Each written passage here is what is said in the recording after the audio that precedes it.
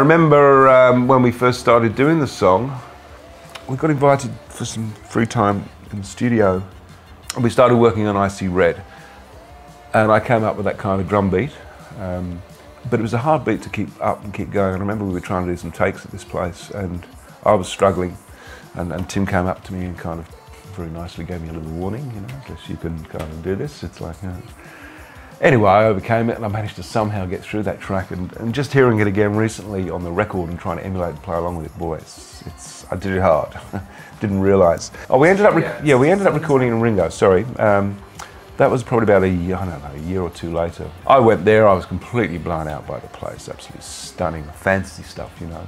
And something I kind of got in for was, I remember walking around the house and I saw the bedrooms and where John used to sleep with Yoko, and he had a patch bay on the wall that he could just plug his guitar into and they could start playing downstairs. For some reason we experimented, I was in the hall, I was put in a hallway on my own to get a big drum sound. And everyone was in different places. You know, I think the Finns were probably in the control room. Nigel was actually out walking the grounds. He had a lead on him about half a mile long. And it's very bizarre. I don't know if any musicians who might be hearing this has ever played without people around them. You know, not to a click track or anything. It's like a whole other sense taken away, and it's quite a weird experience.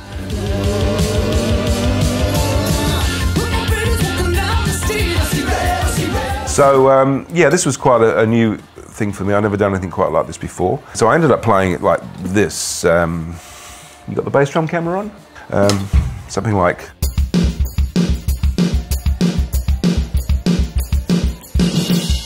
Something like that. I chose to play it like that. I probably tried it different ways. Probably I would have started like. There's a different feel when you do it this way, and there's a different sound when you do it this way. So I presume I did it that way because it would be too hard to play all the way through that fast. And then I realised there's a certain feel and a certain groove, and you start to just shape it out, I suppose.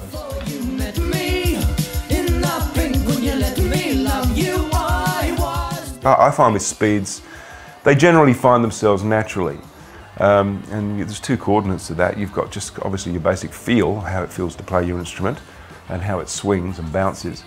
But the real big one to get the speed right is about the singer, because he's singing the song, and it's important that he's comfortable with the words. So it's just understanding those two. So usually there is a natural kind of tempo then for a song.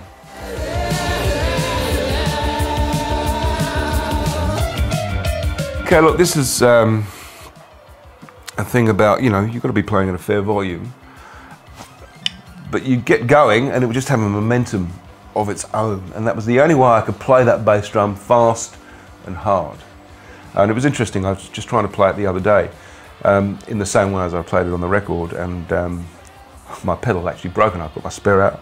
I couldn't keep up. I mean, it was just, it wasn't going fast enough for me. So it's a real momentum thing. It's like you just sit on the edge and ride the board, and your body weight and your feet, they just kind of go, and it has to be like that. Any tensions, you're in trouble. So there's a bit to work out, because I'm doing things like little crossover, but when you're going that fast, you've got to find your way to do them where it flows and it's fairly invisible.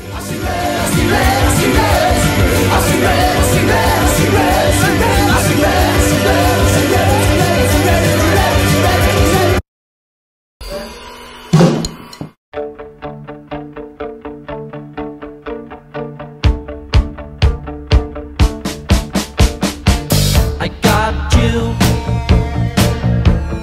That's all I want. I won't forget. That's a whole lot. I don't go out, not now that you're in. Sometimes we shout, but that's no problem.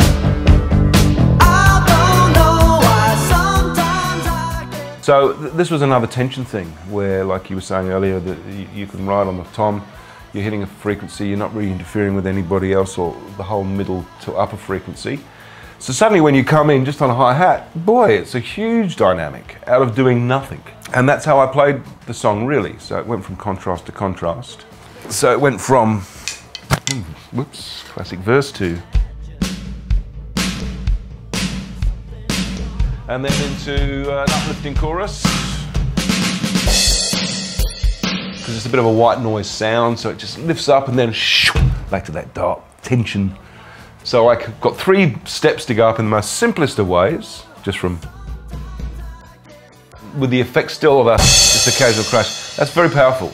So as I said, I'm just trying to utilize things simplistically, so when they happen, and they have impact rather than just every 4 bars or 8 bars of cymbal or whatever it may be. There is method to the madness.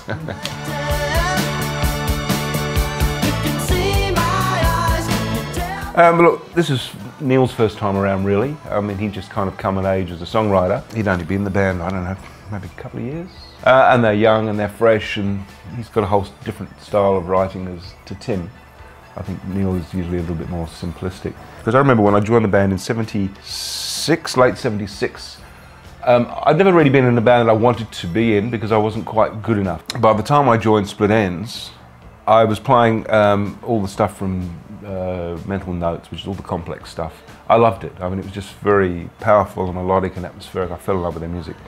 And for me to play that stuff was like playing all the fantasies that I've never had a chance to play, you know, with other bands and favourite kinds of music because the time changes and the ambience and such great players, you know. The point was that was our most complex time. I had a chance to get all my fantasies out of it and play and tour the album. And then after that, it's a bit like we're starting from scratch again.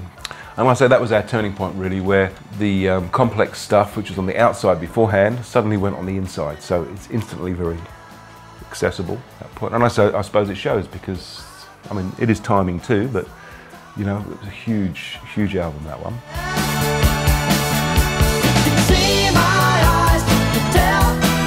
So I was getting more and more down that road, and I was starting to hold back, like not hit cymbals, particularly in the obvious places.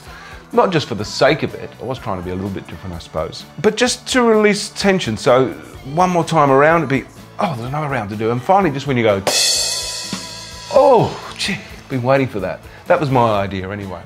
As I said, I think I'm a simpler drummer. I'm more of a musical, moody drummer. I love atmosphere, and I think about it. Hence, I'm quite mindful where I use my cymbals and what I use, or where I use toms. I mean, a lot of the time I do the tom thing, because that's a great place for different atmospheres. I mean, I've only got so much on a regular kit you can use.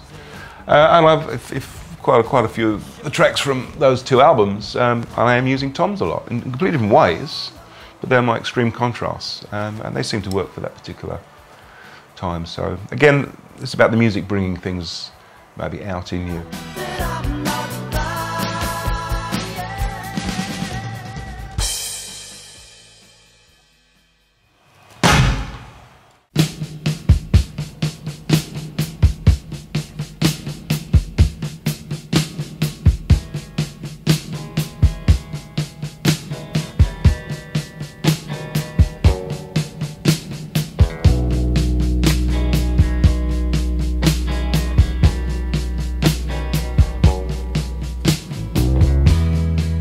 Charlie, ironically, was one of those songs which just kind of evolved and grew, and I never got fed up with Charlie. It was just, one, it's a beautiful song. 2, he used to play it, I think, you know, the show climax, and then it'd be into this lull. You can get your breath back and just really settle in. And I just love that feeling of starting it off and the music starts to come, and when it gets to the middle of the song, that climax when it goes up here on the cymbals and it gets very moody. I mean, that was like an orgasm for me every time, you know, it really was. It was a beautiful experience, without meaning to sound corny. That's what I like to feel when I play music, is to just get the most emotion out of every little beat, and that's the real drug, you know, for playing, I think. Was a full moon last night. I was full of bravado. Again, the song itself dictates quite a movement. I probably tried 1 or 2 things a bit more conventional and wasn't quite happy, and then found the snare worked well. I think it does, in particularly a contrast to the other dynamics that I use with the cymbals and things. There seems to be a very big gap where, again, if I was just playing the hi-hat instead of that, it would just obviously feel and sound different. You can thank me for nothing now, Charlie.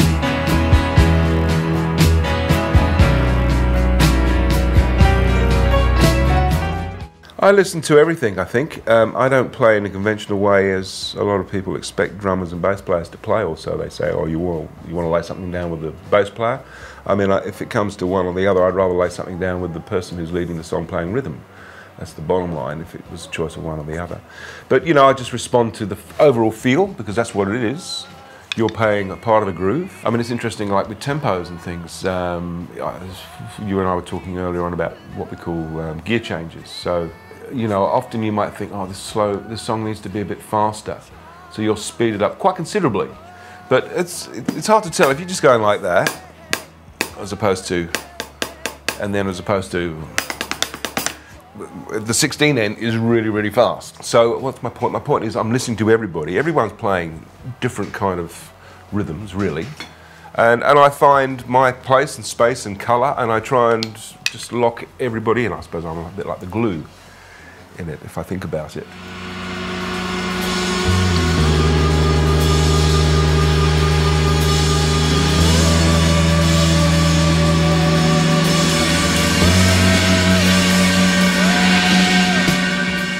Look, I love the V-drums. I mean, I've been playing electronic drums since about 1981, 82 I discovered, and that was a couple of years after the Enz, and I saw the whole insight to them, and I've spent a lot of money and time on getting all the various kits which have come out. Unfortunately, it's not until about the last 8 years when the TD-20, that was a real turning point, came out with real hats and everything. Now the TD-30, which is just it's a much more sophisticated version. Very playable, very recordable, very friendly. It's crossed the line at last, you know, and it's a bit how I compare it to like a MIDI keyboard. It's a great tool, you know, and I'm a bit surprised that drummers seem a bit slow on getting it, really. But that's another story.